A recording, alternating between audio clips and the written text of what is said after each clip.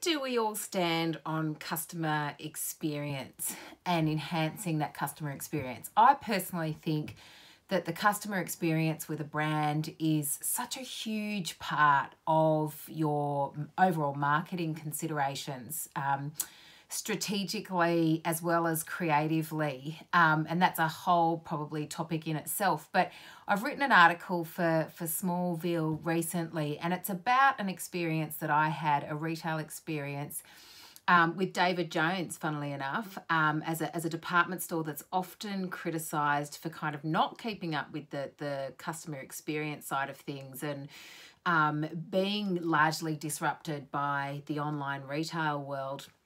Although my experience was that I had this really positive customer experience, and it wasn't from anything that they were doing that was new. It was, I guess, the same experience that I get when I go to my local clothing boutique in Port Macquarie, Meg and Me, shout out to you.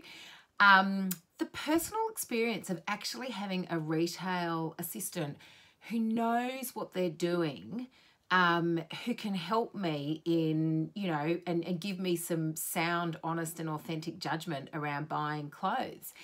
This is something that I know a lot of automation has tried to replicate on websites, and sometimes quite successfully. And I know Bird's Nest do this really well in terms of getting customers to input their kind of size and preferences to be able to throw you up suggestions.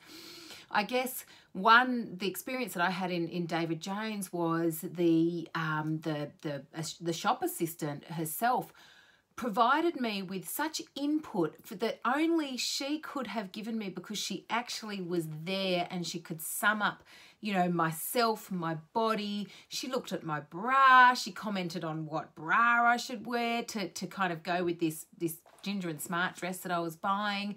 She started talking about the shoes and what colour shoes would go with it, looking me up and down at the same time. And I thought, that is something that automation is never... Well, maybe it will, but it's an experience that will probably not be able to be replicated that much, because that was a personal judgment, and that was her authentic